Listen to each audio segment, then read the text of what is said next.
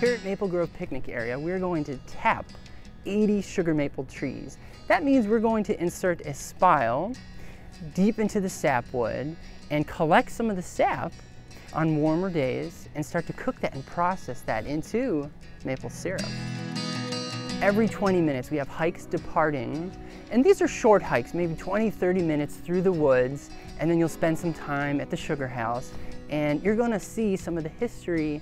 We're going to explain to you as the American Indians have discovered that you can turn sap into something sweeter, through the pioneers, and then into modern times, the differences in the methods of collection and cooking.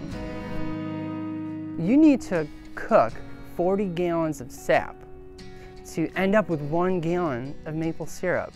You see, most of the sap that comes out of a sugar maple, 98%, is water. So a small portion of it, just 2%, is sugar. One of the little known secrets about maple syrup is that when sap is dripping from the tree, you see that 2% sweetness is actually sucrose. And the longer that the sap sits inside of the tubes or the basin before it starts to cook, there's more bacteria and microbes that can begin to unpack that sucrose into its constituent parts, glucose and fructose. So those monosaccharides are actually going to be the browning agents. This is why you get the color and in fact the taste of maple syrup.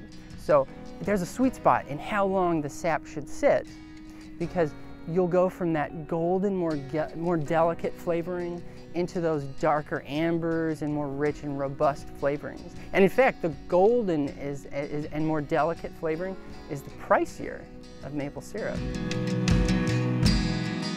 Right here in the Midwest and in the northeastern part of the United States, we are in the sweet spot of where sugar maples grow. So this region is where we have a higher density of sugar maples, and it's that specific tree which has the sweetest sap. Up into Vermont and into Canada. That's why Ohio and into Canada has the highest commercial production of maple syrup.